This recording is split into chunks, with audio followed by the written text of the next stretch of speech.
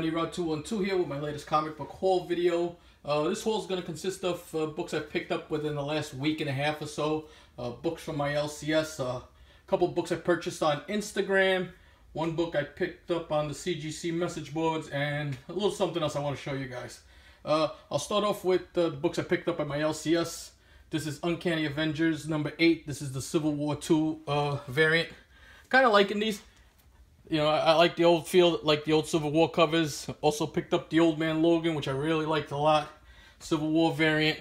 And I was able to get a copy of Spider-Man number 3.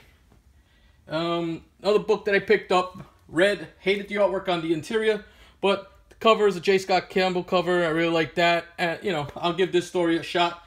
Just ugly interior art in my opinion. And once again, just my opinion. But Spider-Woman Alpha. This is the J. Scott Campbell connecting variant cover. A picture of Silk on it. Also was able to get Black Panther number 1, which I thoroughly enjoyed. I thought that was a really good read. So if you get the chance, take a look at that book. And this is a variant cover for that.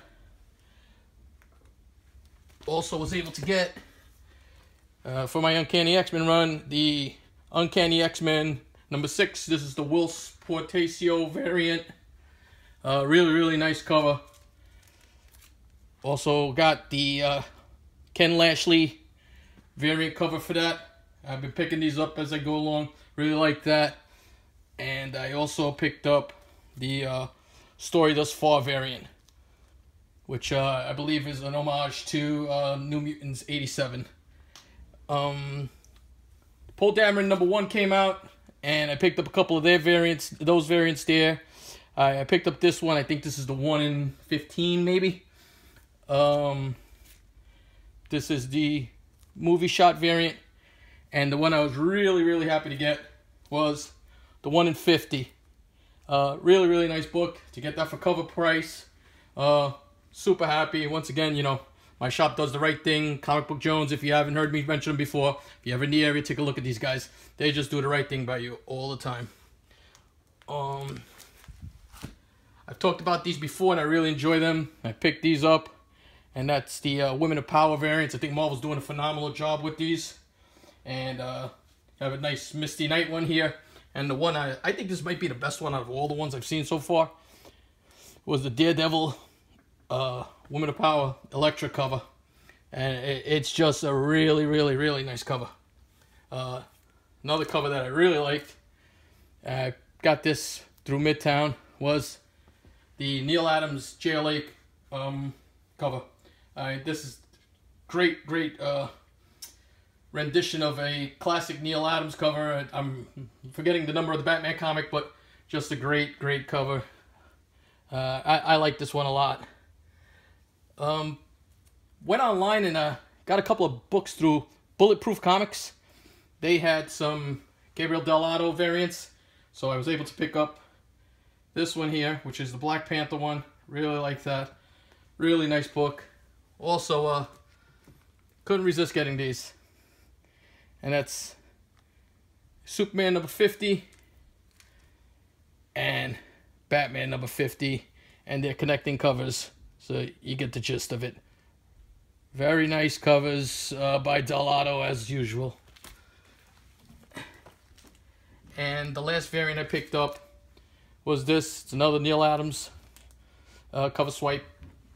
Another book that I really liked, really drawn well, and this is from the Dark Side Wars. Great storyline. If you guys haven't read this book, I highly suggest to read. If you're looking to pick up on a DC title, pick up the Justice League run on this Dark Side Wars. It's been really good. Alright, stopped in my LCS the other day to pick up some bags and boards. Walking around, taking a look, and they had this. Cat number 1. As everybody knows, that's Greer Nelson, who later becomes Tigra. I got this for $9, so I was really happy with that. And extremely happy to pick this up. Tomb of Dracula number 1. It's probably like a fine plus copy there.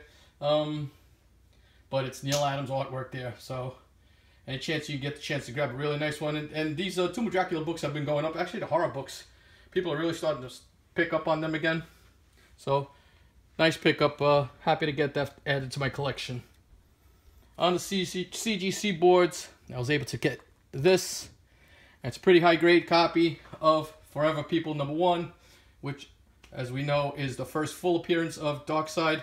A little bit of tanning on the edges, but all in all, a really nice presenting book. I probably give it about an 8 at the most, but I'll take it right now. This book is just rising in popularity, and more people are looking for this one and the Jimmy Olsen book. So if you have the opportunity to get these for a good price, which I did, I would jump on it. And now, I just want to show you this. The next 3 books, the last 3 books, I picked up off of Instagram. Anybody who's not on Instagram, I suggest you guys get on there now. There's a really good comic book community there. There's some really good guys there that are selling books and honest vendors. You know, you'll get recommendations from other guys. And this is a guy that I recommend. I've purchased from him twice already. And it's Karate School Comics, I believe it is, on Instagram. But this is a very nice high-grade copy of Iron Fist #14. First appearance of Sabretooth. Just show you guys this. It's really presents nice. Book, no ticks on it. 2 ticks on it, actually. I apologize, but nice corners. Interiors are white pages, which is a key. Just a really nice book. And then the next guy I bought off of was Captain America USA, I believe it is.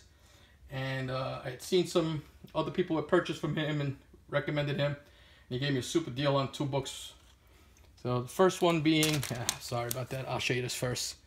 Amazing Spider-Man #200. I have this, and this was basically a throw-in, sweeten the pot on the deal. And he also gave me a couple of extra books there, which I really appreciate. But this is an upgrade on my book, so I was really happy to have this. But the deal breaker was this, and that's Amazing Spider-Man #122. And that's the Death of the Green Goblin, which just so happens to be on my top 10 want list. So I have knocked out 3 on my top 10 now. Very happy to pick up these books. Again, guys, need to get on Instagram if you're not on there. There's some really good guys on there. Plus, a ton of YouTubers are on there. Gamma Comics is on there. There's just a lot of guys on there. TiVo's on there. Big East Comics is on there. There's a lot of guys on there. And it's a lot easier to just post pictures of your books that you pick up as you get them, you know, as opposed to doing videos all the time, which sometimes, you know, it depends on how much time you have. A picture takes 5 minutes and quick posting and it's up. But, you know, just another alternative for all those comic book lovers out there. And then my last thing I want to show you, like I said, picked up some really nice key issues there and received a package back from CGC. For those of you who watch my videos, you'll know that I purchased my Grail book sometime last year. I paid in the range of a 2 to 2.5 for it. In between those two, book looked like if I pressed it out, which I did have it pressed out, I would probably get a 3.0 on it. Unfortunately, CGC is being a little strict with their grades, as we've all been hearing, but very happy to get this back. Came back to 2.5, and that's my copy of X-Men #1. So the cover presents beautifully. I mean, that's what I picked it up for, was the eye appeal. There's a little piece missing on the back, and there's some corner damage to the front of this book, as you guys can see, and some spine issues, but colors present really well, and as a whole, the cover just presents wonderfully, and that's what I was looking for until, you know, I have the opportunity to upgrade this book. This book will always be in my collection. But until then, you know, until I get another one, I'll treasure this book. You know, this is my favorite team, my favorite comic of all time.